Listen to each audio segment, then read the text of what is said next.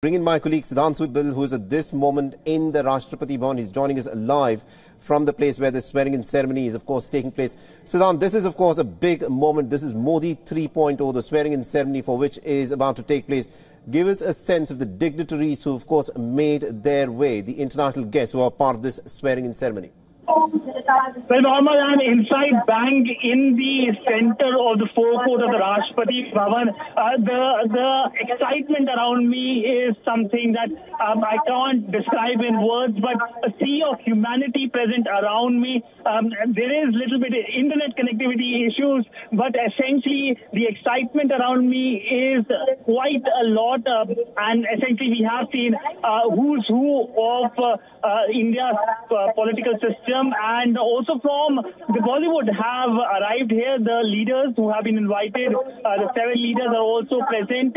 But essentially this grand ceremony will be witnessed by millions, we know. But inside the Rashtrapati Bhavan, where I am present, the atmosphere is electrifying. The entire Rashtrapati Bhavan is now being lit up as the day sets. And essentially, we know that the ministers who will be taking oath are sitting on the dais, which includes Dr. S. Jaishankar, who was the External Affairs Minister previously. And we know that there are other top leaders, including Amit Shah, Rajnath Singh, and there's a lot of slogans being also chanted for Narendra Modi. Now, this is his 3rd term, so a lot of BJP Karyakartas are also present, who of course are raising the slogan. Absolutely. Absolutely indeed, Siddhant. This of course is a big moment. The atmosphere is really electric.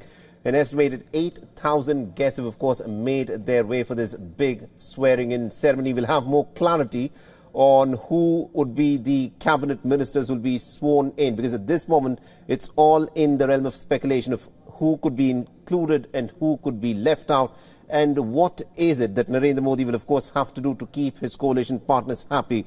And that's something that will be talked about in the days to come.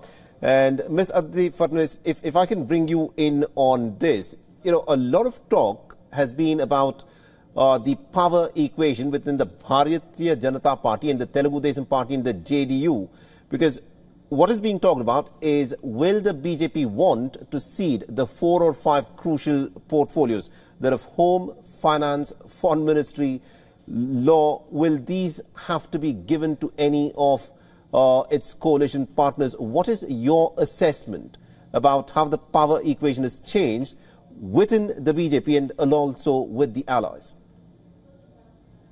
So the most important ministries which are considered part of the core functioning of the government are Home, External Affairs, Defence, Finance. I don't think any of these ministries are going to be given to the alliance partners, and these will be kept by the BJP by dint of the fact that BJP has the Prime Minister and has 240 MPs.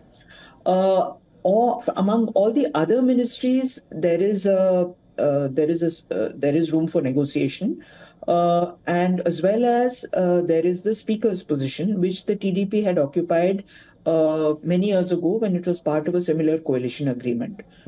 So the Speaker has not been named yet. He will be elected by the Lok Sabha, and I'm sure the united NDA will put up somebody, probably maybe from the TDP. Right.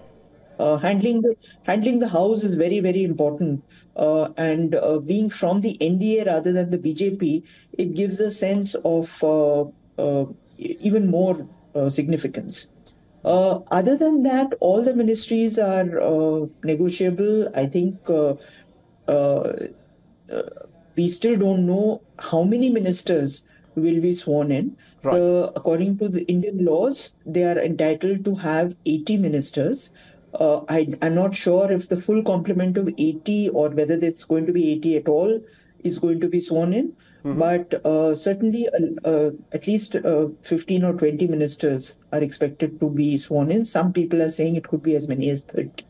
One issue that I think a lot of people are, of course, talking about is who will be the Speaker who will be chosen. Do you think the Bharatiya Janata Party, considering that it is the single largest party in the coalition, would be willing to cede the position of the Speaker to the TDP?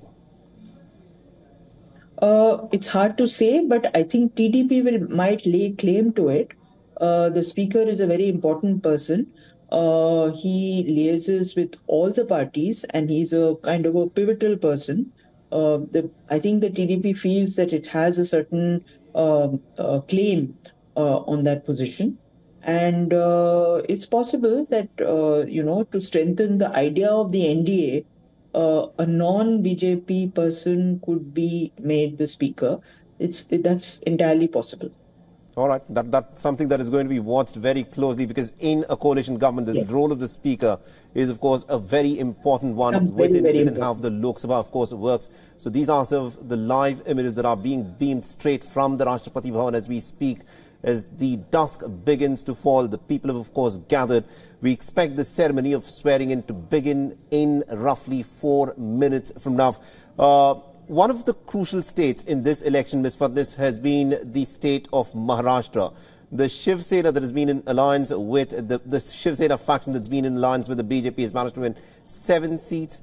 And do you think that will also be accommodated? The smaller parties, such as the Shiv Sena, the Lok Jan Shakti Party from Bihar, do you think these parties will also be accommodated with cabinet ministries this time around? Oh, yes, they have to be, because at this point, the BJP cannot take any risk in pushing away anybody. They need all the parties that they have, they need the support of all of them. So I'm absolutely certain that the Eknath Shinde faction of the Shiv Sena, which calls itself the real Shiv Sena, will be accommodated.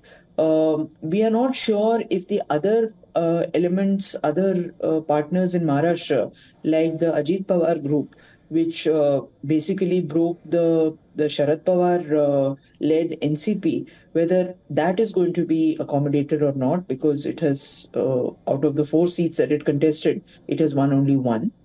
Also, some of the ministers from the BJP who were part of the alliance, the so-called Mahayuti as it is called, have lost the election. So they will have to be dropped. I suspect they will be replaced by members of the alliance. For all the latest news, download the WION app and subscribe to our YouTube channel.